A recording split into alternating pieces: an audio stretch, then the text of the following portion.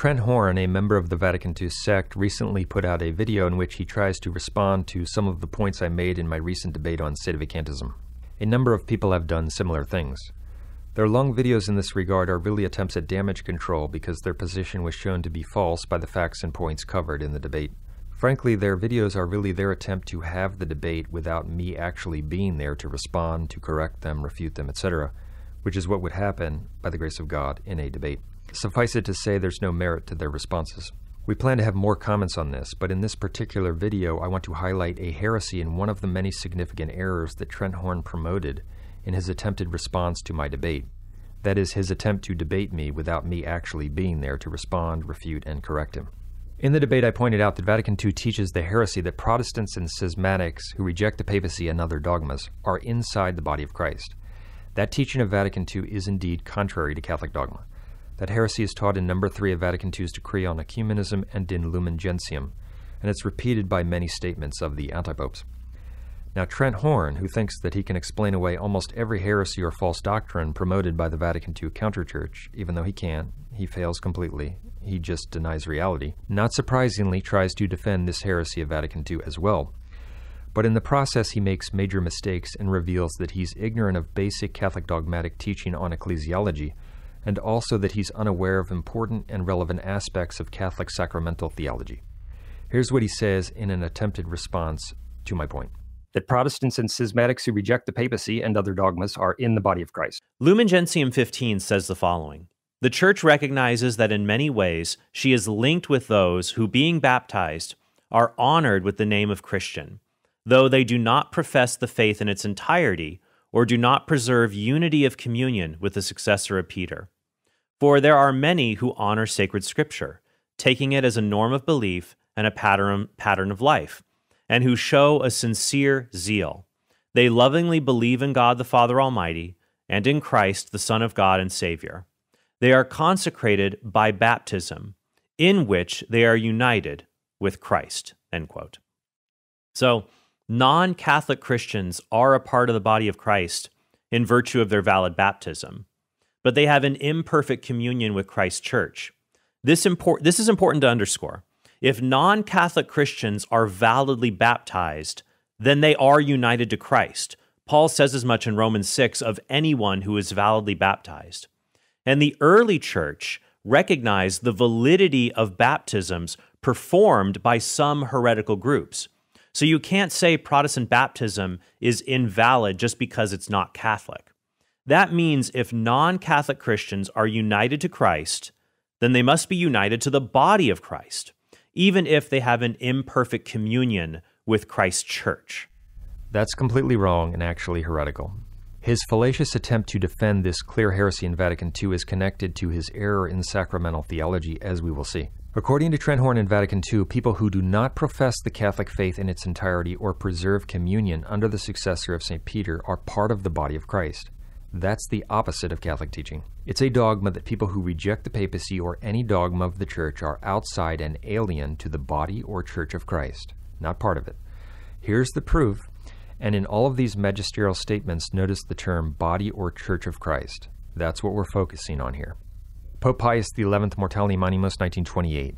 Furthermore, in this one Church of Christ, no man can be or remain who does not accept, recognize, and obey the authority and supremacy of Peter and his legitimate successors. As we can see, people who do not accept the papacy are not part of the body of Christ. That's the Catholic Church's teaching. But it's not the teaching of Vatican II or Trent Horn because they aren't Catholic. So, non-Catholic Christians are a part of the body of Christ in virtue of their valid baptism. Pope Pius VI, Caritas, 1791. For no one can be in the Church of Christ without being in unity with its visible head and founded on the See of Peter. Pope Pius IX, Amantissimus, 1862. There are other almost countless proofs drawn from the most trustworthy witnesses which clearly and openly testify with great faith, exactitude, respect, and obedience that all who want to belong to the true and only Church of Christ must honor and obey this apostolic see and the Roman pontiff." End quote. Those suffice to prove the point and refute Trent Horn in Vatican II, but there's more. Pope Eugene IV at the Council of Florence in the bull Cantate Domino solemnly declared, quote, "It, the Holy Roman Church, condemns, rejects, and anathematizes all who think opposed and contrary things, and declares them to be aliens from the body of Christ, which is the Church," end quote. So there you have it. Now this principle, solemnly declared by Florence, applies to people who reject any dogma of the Catholic Church, but just in case someone like Trent Horn tries to diminish the force of Florence's solemn statement here, by claiming that it comes after dogmatic statements about the Trinity, some of which Protestants and the Eastern Court Orthodox would accept. Note that it comes after a dogmatic statement about the Filioque. The Eastern Court Orthodox don't accept the Filioque. Hence, this solemn pronouncement of Florence proves that the Eastern Court Orthodox who reject the Filioque are aliens from the body of Christ.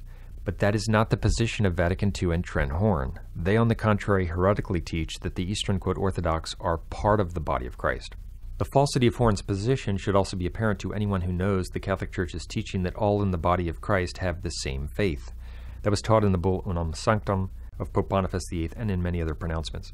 As Pope Pius XII taught in Mystici Corporis, it follows that those who are divided in faith or government cannot be living in the unity of such a body. Thus, people who do not preserve the faith, such as Protestants or the Eastern Court Orthodox, are not part of the body of Christ. Pius XII also taught, "For not every offense, although it may be a grave evil, is such as by its very own nature to sever a man from the body of the Church, as does schism or heresy or apostasy." End quote. Schism, heresy, and apostasy sever a man from the body of the Church of Christ. Non-Catholics who reject the papacy or another dogma commit the offense of heresy and are severed from the Church of Christ. But someone like Trent Horn might even deny that Protestants commit heresy when they deny the papacy or another dogma. After all, Antipope Benedict XVI said that Protestantism isn't even heresy. Pope Leo XIII teaches the same truth about the Church in his encyclical Satis Cognitum. Quote, "The practice of the Church has always been the same, and that with the consenting judgment of the Holy Fathers, who certainly were accustomed to hold as having no part of Catholic communion, and as banished from the Church, whoever had departed in even the least way from the doctrine proposed by the authentic magisterium." End quote. Notice, the Catholic Church teaches that those who depart in even the least way from the Church's teaching are considered as having no part of Catholic communion and as banished from the Church. That Church is the body of Christ. What's very interesting about this text is that in the Latin, Leo XIII uses the word expertum, an accusative form of the adjective expers, which literally means having no part. It was providential that Leo XIII used that word. It directly contradicts in advance the heretical teaching of Vatican II and people like Trent Horn, that those who depart from Catholic teaching retain partial communion with the Catholic Church if they are baptized. No, they have no communion with the Church. They are aliens to the Church of Christ. Leo XIII also used the word ex torrem, which means ex terra, or having been exiled from a country or a land. One is not exiled from a country or a land if one has partial movement within it. The prefix ex, which Leo XIII uses in these words, means out of, not partly inside. There's more we could quote on this point, but these facts suffice to refute Trent Horn's heresy and false argument on this matter. Now, Trent Horn's heresy and false understanding of this issue are, as I mentioned, connected to his false view on what happens when someone is baptized as a heretic. Horn mentions that members of heretical groups can perform or receive a valid baptism, which is true. From that premise, he proceeds to conclude falsely that non-Catholics who are validly baptized are necessarily united to Christ and to the body of Christ by that valid baptism. He argues thus. This is important to underscore. If non-Catholic Christians are validly baptized, then they are united to Christ. Paul says as much in Romans 6 of anyone who is validly baptized.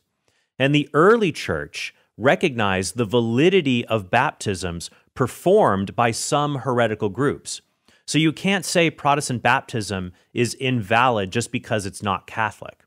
That means if non-Catholic Christians are united to Christ, then they must be united to the body of Christ, even if they have an imperfect communion with Christ's church. But he's wrong. He's ignorant of true Catholic teaching on this matter. Someone who is baptized as a heretic, for example, a 30-year-old Protestant who rejects the papacy, can indeed be validly baptized if proper matter, form, etc. are used, and thus he would receive the baptismal character in that valid baptism, but he would not receive any grace or union with the Christ. He would not become a part of the Church of Christ by that baptism. His heresy is an impediment to the bestowal of the sacramental grace and union with Christ. Trent Horn clearly doesn't realize this. But it's the teaching of the Church, and you can see this, for example, in Pope St. Gregory I's letter to the bishops of Spain dated June 22, 601. Speaking of those validly baptized as heretics, Pope Gregory teaches, quote, "The holy baptism which they received among the heretics at that time restores the power of cleansing in them when they have been united to the holy faith and the heart of the universal Church," end quote. As we see, people can be validly baptized as heretics, but they are not cleansed by that baptism or united with Christ until they put away their heresy and embrace the faith of the Church. When the person puts away his heresy and joins the Church, then the effect of the valid baptism which he received as a heretic kicks in. The same is taught by St. Augustine, St. Thomas, and others. St. Augustine, quote, "Assuredly those who are baptized outside the rock on which the Church is built are not washed, but defiled." St. Augustine also says, quote, "And just as baptism is of no profit to the man who renounces the world in words and not in deeds, so it is of no profit to him who is baptized in heresy or schism, but each of them, when he amends his ways, begins to receive profit from that which before was not profitable, but was yet already in him," end quote. St. Thomas taught the same, quote, "But this effect of baptism is sometimes hindered by insincerity. Wherefore, when this obstacle is removed by penance, baptism forthwith produces its effect," end quote. In the previous article, he mentioned disbelief as an example of insincerity that prevents the effect of baptism. The same truth is seen in the Council of Florence, which declares that the reception of sacraments only benefits those inside the Church. Hence, a heretic who is validly baptized is not united to Christ when he is baptized. We see the same principle in the Council of Trent, which teaches that the sacraments confer grace upon those who don't place an obstacle or impediment in the way. Heresy is an obstacle or impediment to the grace of the sacrament. The same principle is acknowledged by many theologians. For instance, Father Joseph Pole, writing with an imprimatur in 1916, quote, "Theologians are agreed that if baptism be received by an adult in the state of mortal sin, he can obtain the graces of the sacrament later when the obstacle has been removed by contrition or by the worthy reception of penance," end quote. That principle, of course, applies to heretics. Since Trent Horn simply doesn't understand Catholic teaching on this matter, which is not surprising because he's not in the Catholic Church, but rather in the Vatican II sect, he attempts to defend Vatican II's blatant heresy that Protestants and others who deny Catholic teaching are part of the body of Christ with a completely fallacious argument. He realizes that heretics can receive a valid baptism, which is true. But since he doesn't understand that heretics don't receive grace or union with Christ by that baptism until they remove the obstacle of heresy, he wrongly concludes that they become part of the Church of Christ and that Vatican II's false teaching is correct when it's not. This is important to underscore. If non-Catholic Christians are validly baptized, then they are united to Christ. So he just misleads people and defends heresy against Catholic teaching with his ignorance.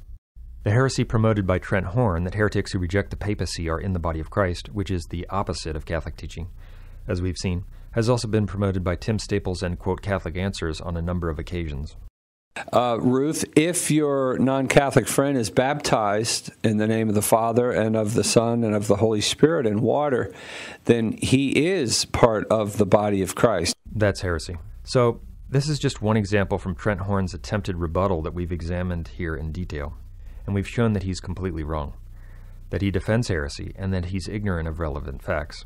We could go through his whole video. Vatican II's heretical teaching that people who reject the papacy or another dogma are part of the body of Christ, which Trent Horn unsuccessfully tried to defend, by itself proves that the Vatican II antipopes are not true popes. And there are, of course, many other heresies on the Jews, the Muslims, etc. Also, in his video, Trent Horn basically complained that in the debate I mentioned so many different things. He implied that when you examine them individually, they don't prove the point. His claim is false, as we've proven here. We have the facts and the details, and when we examine these matters in detail, we just further prove our point, as we've shown. Moreover, even though he acts as if he's very familiar with the quotes that I covered in the debate, I highly doubt that he was even aware of many of them before the debate occurred. There was also much more that time did not permit me to cover in the debate. There were questions on the heresies of Benedict XVI, John Paul II, and Paul VI, and other things that I didn't have time to get into. Yet, since there's an overwhelming amount of heresy coming from the Vatican II antipopes and the counterchurch, it's important to cover a significant portion of it in a debate like that to paint an accurate picture of the situation. But when you're dealing with someone like Trent Horn, you are dealing with a completely faithless individual who is not of the truth. There's no other way to put it. He doesn't believe in Catholic teaching, and a person like that cannot see things as they are. He's blind. He also dishonestly attempts to explain away the most obvious heresies and facts, and he fails in the process. If Trent wants to have a debate on one of these related issues, or perhaps the salvation issue, since he claims we are in heresy on that matter, when in fact he is the heretic who does not remotely believe in the Catholic Church's teaching that there's no salvation outside the Church, I'm willing to do that. But the facts in this video prove that he's wrong and that he doesn't understand or adhere to true Catholic teaching. There's a lot more we could say, but that's all for this video.